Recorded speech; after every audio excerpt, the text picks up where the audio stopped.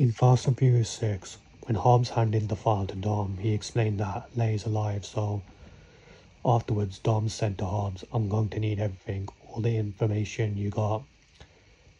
And then Hobbs said, you'll get it when the team gets it. And then Dom said, no team, this is going to have to be me alone. Hobbs said it's not that simple, the crew we're after, they hit like thunder and disappear like smoke. You go in alone, you won't ever touch them. Then after that, Dom met up with Brian and Mia. So Brian said to Dom, so what's up with you, what's going on? And then Dom handed the file to Brian, saying taken a week ago. Brian said diplomatic security service Hobbs.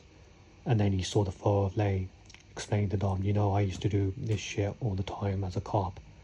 This is exactly what cops do. He's messing with your head. Lay's dead, Dom. Dom said, I need to know for sure. Brian said, then I'm going with you. Dom said, you said you were going to leave this life behind. Brian said, we both said that we were leaving this life behind. Mia said, he's right, we're family. If we got a problem, we deal with it together.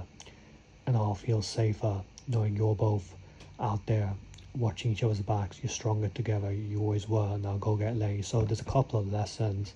The first one is, you know, when Hobbs said the crew we're after, they hit like thunder and disappear like smoke. You're going alone, you won't ever touch them. Sometimes when you're going alone, even if it's a life or death situation, or if it's just a general normal civilian everyday life situation, sometimes going alone you can handle things, even with people with big reputations.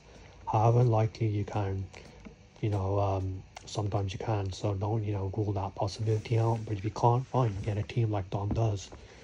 So Hobbs is right in that case. Dom couldn't do it alone, but sometimes you can do some things alone, even if it's life or death situation. You just got to be really good, that's all.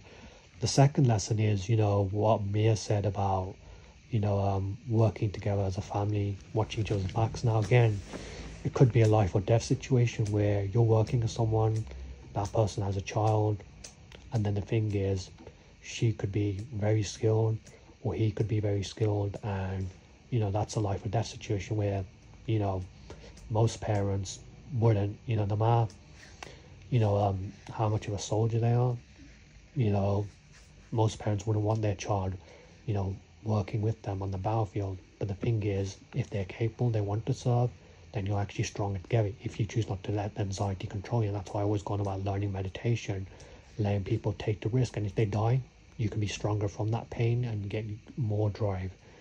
You know, yes, you're stronger together, you're alive, but I believe if you lose people, sometimes you become even stronger because that drives you to, you know, carry out your mission. So, you know, if not a life or death situation, then, you know, an everyday life situation where normal civilians face, you know, the thing is, families should have each other's backs, but the thing is, in most cases, in my opinion, they don't.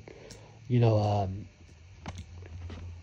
you're stronger together, but that means also, you know, speaking up for one another when, you know, someone's having an argument, you know, maybe a kid and a parent, and then the thing is, you know, yes, you leave them to it, but if they're not handling it, you intervene sometimes and back up that person, you know, when you should. That's how you're stronger together, like Dom and Brian are. You know, you have each other's backs. I'm not saying always interfere, I'm just saying that's one aspect. You know, another aspect is, you know, relationships. A relationship doesn't have to end just because the family, you know, has a bad background. A family sticks together and overcomes that family. You know, if the family are gangsters, you call the police then and let them two to be together instead of, you know, being pussies about it. And, you know, just saying you can't be together. I know it's scary, but the truth is, in most cases that doesn't happen, but in some cases, people are extreme. You know, in some cultures, if not all cultures, where they say the family ain't decent or whatever, you just don't get along and end the relationship.